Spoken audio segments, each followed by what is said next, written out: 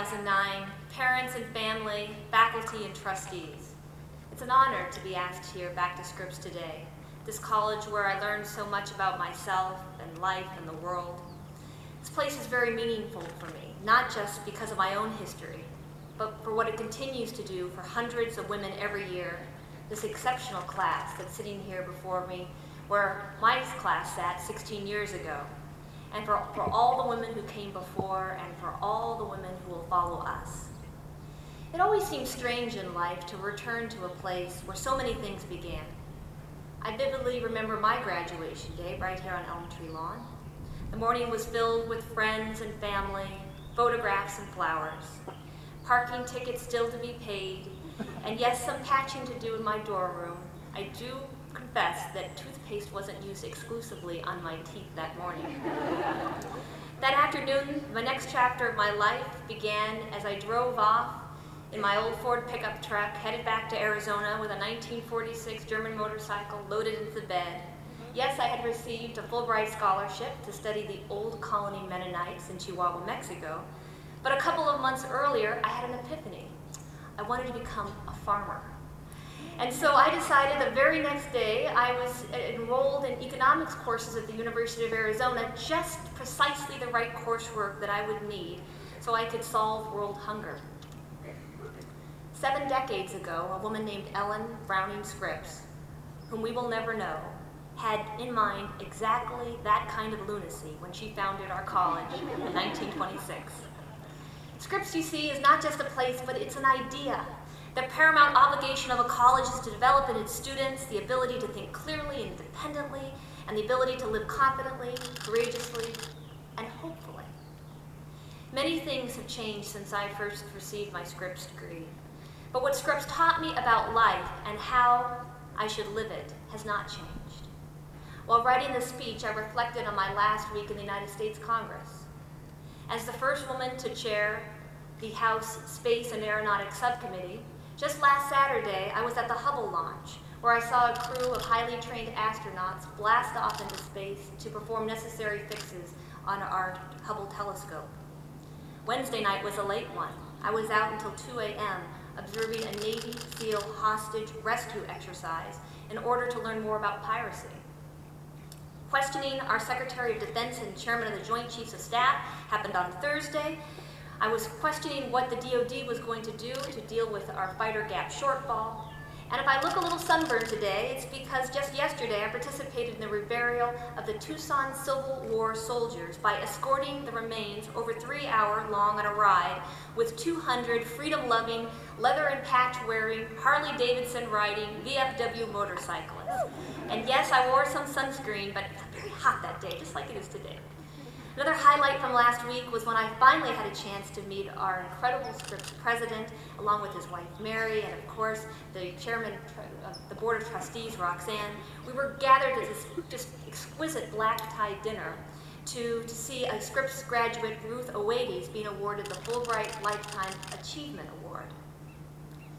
So it's funny to think that a woman born in the 1800s would have created something that prepared me years later for all of these different types of activities. It's remarkable that our Scripps founder, herself an entrepreneur and a philanthropist, understood fundamentally the challenges and the splendor that life affords us. She created this wonderful college for exactly that purpose, a place to think and to grow and to learn, a place to explore, a foundation that we can return to time and time again for inspiration.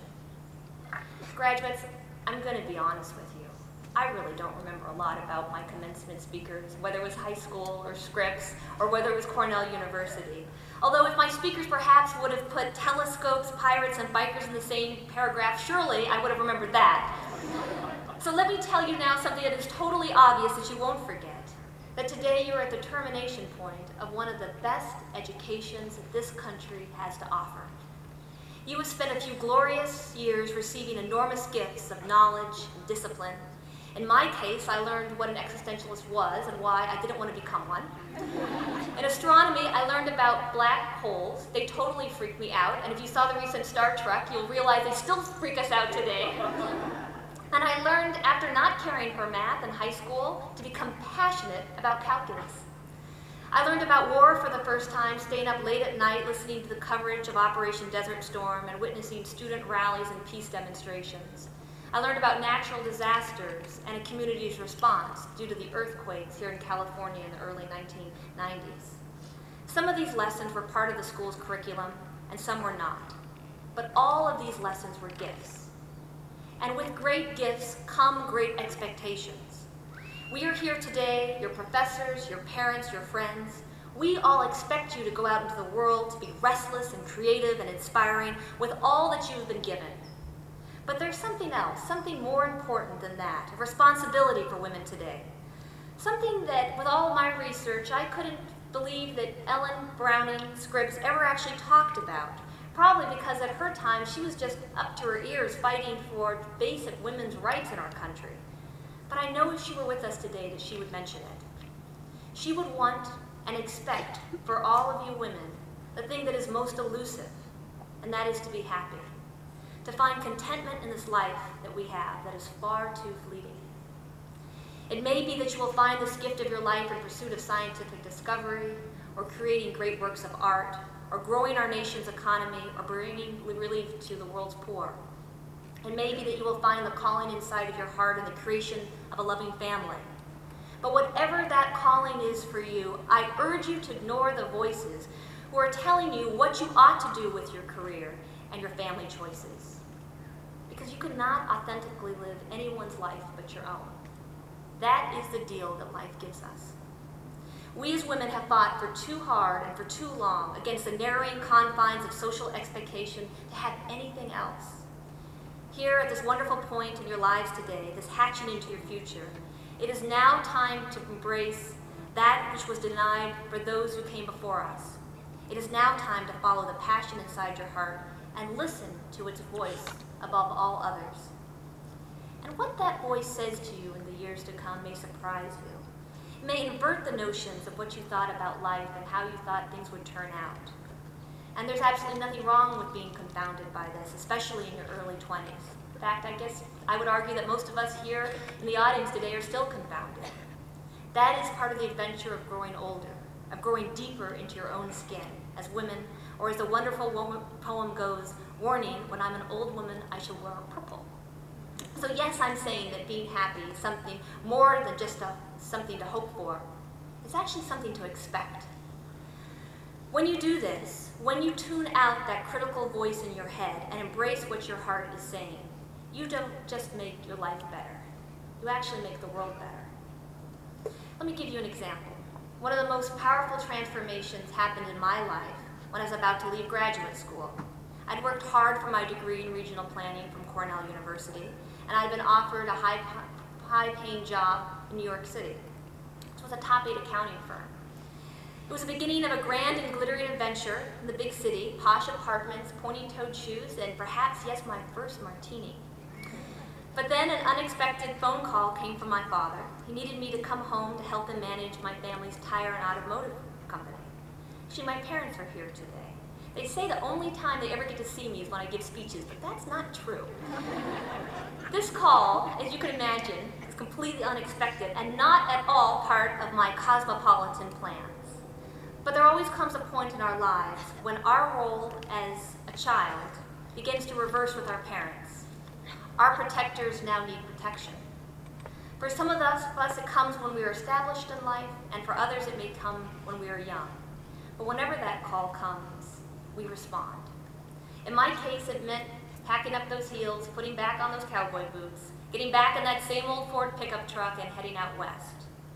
Like my microeconomics course years earlier, I started out the first morning back in Tucson, but this time out in a tire shop, learning the business from guys named Frank and Chewy, learning the business from the ground up, and starting to give back to the community in philanthropic ways.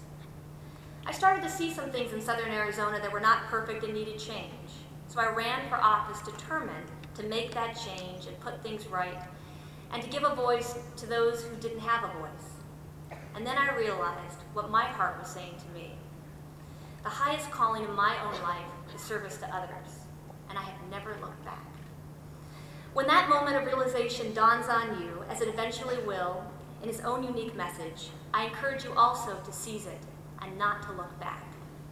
Do not focus your energies on making a living. That will come, I promise you. It will come almost as an accident, as a byproduct, without you even having to think about it. Because you are blessed to be living in a country that gives its citizens the freedom to bump around a little bit, to try new things, to make mistakes, to stretch your talents and make adjustments, and to find every rich and satisfying thing. And in the end, I promise you, it will be okay. Remember what the authors of the Declaration of Independence said about the inalienable rights of each person: life, liberty, and the pursuit of happiness. Think of that. These are words that are some of the deepest expression of who we are as Americans. This is the mission statement of the United States.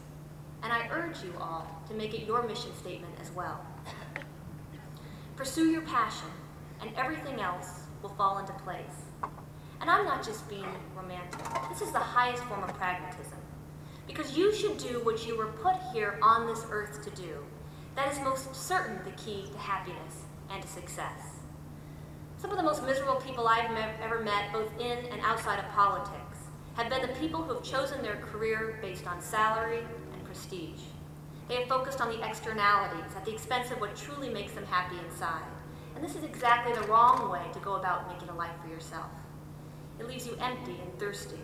And it does no good for those who are around you and those in your community.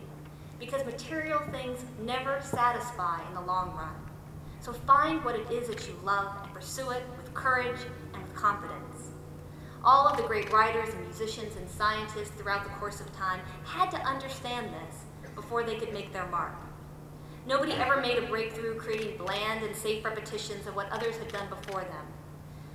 No, the material that is truly revolutionary and path-breaking always comes from the strange and unconventional and within the subconscious. This is a profoundly individual act, and it takes great courage to take a gamble on what may seem counterintuitive and a little bit odd to those who are around you. Let me say a little bit more about the courage to follow your heart. You have spent several years here learning how to speak a foreign language, or to solve for X, or maybe the right spot to place a penalty kick, and the balanced number for manganese. But more importantly, you have also been required to take a core curriculum in interdisciplinary humanities, where you've been challenged with readings and lectures and, yes, late-night discussions about culture and knowledge and representation. What Scripps did was force you to grapple with the peeling back of the human onion in order to discover the supreme value of the soul and how crucial it is to maintain personal integrity and honesty. I can assure you these aren't just some sort of abstract concepts meant only to apply to the rich and the powerful or the fictional. These apply to every single person here, every person on the planet, and they will surely apply in very real ways before too long. There will be many, many times in the course of your professional and personal lives where you will be encouraged in shockingly plain ways to take the easy way, to go along with a group in contradiction of your beliefs. You will be standing one day in the shoes of Faust, most likely somewhere on one of the jobs that you take. But the safety of the world depends on your ability to say no to inhumane ideas. Standing up for one's own integrity makes you no friends. It is costly.